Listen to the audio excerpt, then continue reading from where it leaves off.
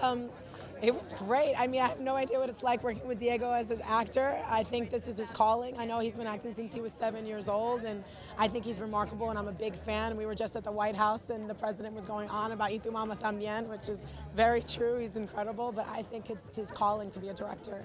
I think he's got an incredible vision. I love his film that he did previous to this, Abel, and I hope that he makes a lot more American films for us because he's got incredible talent.